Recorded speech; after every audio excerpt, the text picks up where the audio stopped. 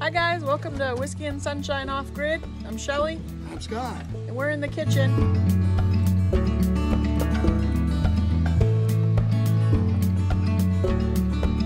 Wait, no we're not. We're not in the kitchen, but we are getting ready to do some cooking. We grabbed one of these packs out of the bucket that we did from the video the other day. This is the one that was all sealed up in the plastic that we were unsure of. But it still feels pretty good. So this is the chicken a la king with noodles. Look at that. This is a 3 servings package. And so it looks delicious. Looks delicious. $8.50 back in 2013. They seem to have about doubled in price. Yeah, they've doubled in price. If you can find them, there's a lot of the stuff on back order. It does say out of stock in a lot of the things that we look at online. You can get it. You may not. You may have to wait, and you may not be able to get the exact meals you want, but it will feed you. It's good emergency food to keep in your truck or to keep in, well, these days, just to keep. Yeah, just to keep in anything. So we have a few things here. There's not a lot of ingredients because basically it's just this and water. But we're going to cook outside on the tailgate of the truck. The way you would if you got stuck somewhere and you needed to eat. Right. That's the plan. With my little Brunton stove, cook stove. Yes, there is a cook stove in there. In that little pouch. Runs on butane, propane mix. This is a Coleman, but they there are different companies that make them. This is the Brunton. MSR is another good. Same thing. Mountain Safety Research is another good company. So, but we're going to be using the Coleman because it's already been used. So instead of breaking the seal on this one here, it's got a little seal on top. And I got my extravagant cookware here. So that's good. Got my silverware. Anything I may need. And multi-tool. We have that so we can take the pot off the heater. But we're going to get started. Probably should. What did I forget? Nothing. Excuse me. All right. So we took it out of the package. This little guy. It's all folded up nice and neat. You see that okay? Mm-hmm.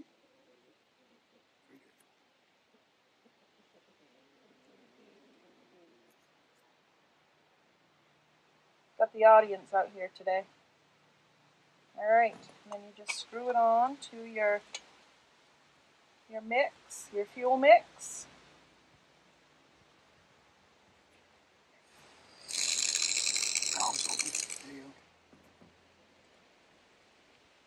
That's where your pot's going to sit, like so. So we're going to get it started.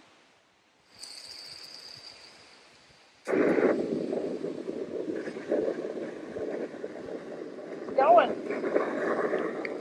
Oh, let's see, we need the water. That's all you need.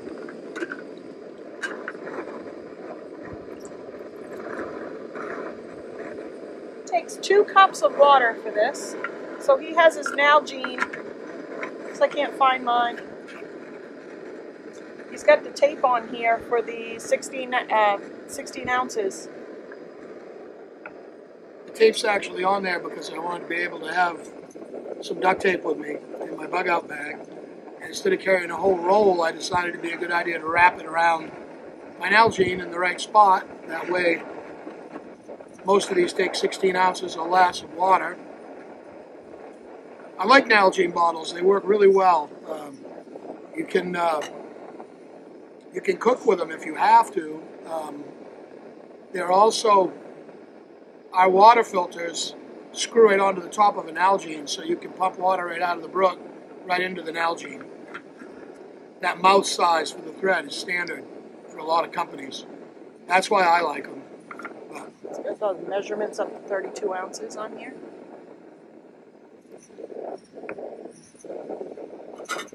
It won't be long, you know.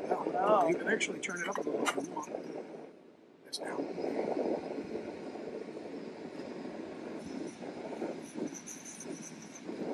little breezy here today. Hopefully it's not interfering with anything. Sounds like a little jet engine running there. It does. So we're going to let the water heat up on this, and then we'll be right back and put it into the food. See what it looks like. Okay, so it's boiling already, and that only took maybe, I don't know, a minute. It wasn't very long at all. But they make them that are called jet boils. She's boiling really good. See that? So you can turn that off. The jet boils are even faster because they've got like a little heat exchanger in there, and an actual holder for the stove is the pot. Those are actually nice too. But anyway, I digress. Oh, the turkeys and chickens are pecking at the stand. So sorry if the tripod. Sorry if we've got a turkey attack going. Stop, turkey. Go. Get out of here, Brenda. Go play. All right, so I don't think it's got a cut in it. Come on. Anyway, Come on. So it says open package and tear at the notch. See, there's a little notch right there on either side. So we're gonna do that. I'm gonna open it up and look inside. Doesn't really smell like anything. That's what it looks like. It gets better. It looks kind of like breadcrumbs with veggies in there. This is the desiccant oxygen absorber. So, and then it says carefully add 2 cups of boiling water. It just so happens we have some boiling water here. All right. Will that lock? It doesn't lock.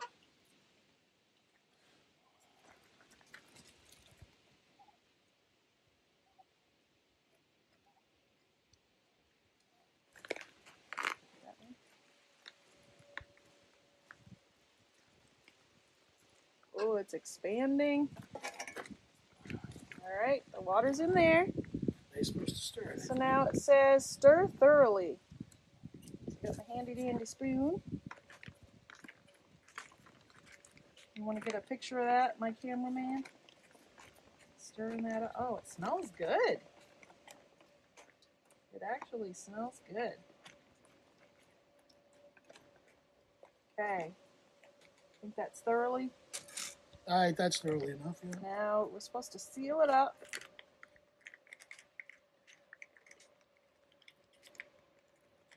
Sealed up.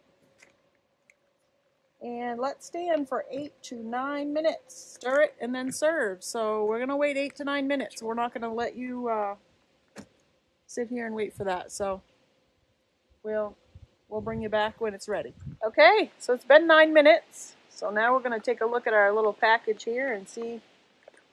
It's definitely swelled up and it's warm to the touch. Oh yeah. Get all that goodness in there. Yummy, yummy. Let's just stir it up a little bit. I think what I'm going to do is pour it right in this little guy here. Maybe that'll give it a chance to cool down too. It's pretty warm. That's a lot more food than you think came out of that bag. That is a lot of food. Those are my napkins. Hopefully we don't get messy. That's pretty good plate of food there.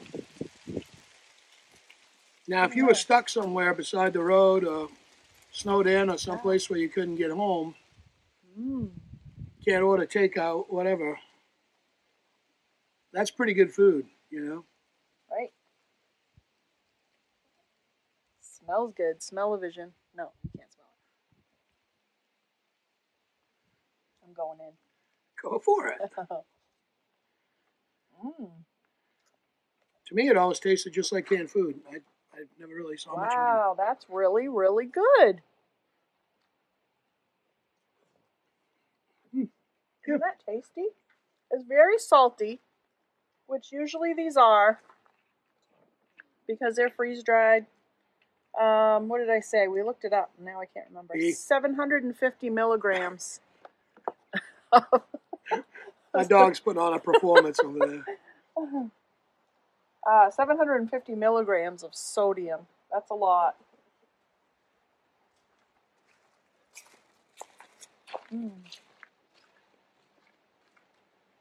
That's really good, though. That's really good for a little freeze-dried meal. That's been, I don't even know if I told you guys, this is best used by March 2019. So that's what they suggest you use it by. And here it is, 2020. So, but I would say Chicken a la King is pretty good, even though it's expired, allegedly. That stuff actually is pretty, they're pretty conservative about how long their stuff lasts. Right. Anything that has meat in it, according to them, has a little shorter shelf life, and it's also a lot more expensive. Noodles and sauce last 10 or 20 years, I think. That's pretty good. Yeah, that's very good. Yeah. I said, there's your lunch. Okay. That's it. I'm sure that'll do it. Yeah, why not? All right, I'm going to put my little, since that's done, let's put our cover on it. It's clean. Keep it warmish. I'm going to take this apart and put it back. It's nice and cooled off now, so you guys can see how that happens. Gotta love those little stoves. I mean, you could literally open up a can and set the can right on top of that stove and warm, you know, like spaghetti and meatballs or, you know, ravioli or anything up. You know, it's another reason those stoves are just too handy to have, not to have them. So it just closes up just like that. And then you just put it right in the little pocket. Like that. That particular one is a Brunton, and MSR actually makes some of the same things. MSR makes one called a, is it a pocket rocket, I think, that's even smaller than that. There's the little fuel canister. This is the one we used today by Coleman, just because it was already used or open. Keeps you from building a fire. But that lit, so this is with an igniter, right? Isn't that what you call that? It's got a piezo igniter. There are some that you can get that you will just light with a lighter or matches. The pocket rocket and the feather are lighter and smaller, but they don't have their own ignition. You have to light them with a match or a lighter or something, which is really no big deal, unless the wind's blowing, like it is today, which that one has the advantage. It is definitely blowing today. The leaves are coming off the trees. It's crazy. Well, anyway, hope you guys enjoyed that. And if you're thinking about getting some Mountain House food, I would definitely recommend the Chicken a la King. What do you think? Would you recommend it? Oh, yeah. Yeah, the chicken teriyaki is good. The beef stroganoff is good. I've had quite a few of them on fishing and hunting trips. Never had them before. So it's pretty surprisingly good. If you're going on a camping trip where you have to lug your own food in, you can't beat that stuff because it weighs nothing. And you get so much out of it. And it's full of calories. Yeah. It's made to keep you alive. Yeah. But, Definitely worth, well, I don't know if it's worth $16, which is what it is today if you can even get it. But it was definitely worth the $8.50 when we bought it. But anyway. Well, you could eat at Burger King for that. You could. I'm just saying. Yeah, I know. If you think about, if you were feeding two people.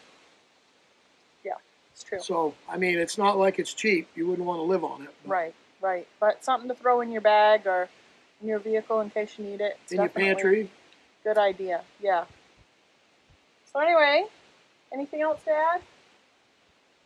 I think I'm good. I think we're good. The sun has come out. The sun has definitely come out. And we still have whiskey? We still have a little bit left. Anyway, so thanks for stopping in and watching our silly cooking video today. And we hope to see you again. Yeah, we'll see you next time. Take care.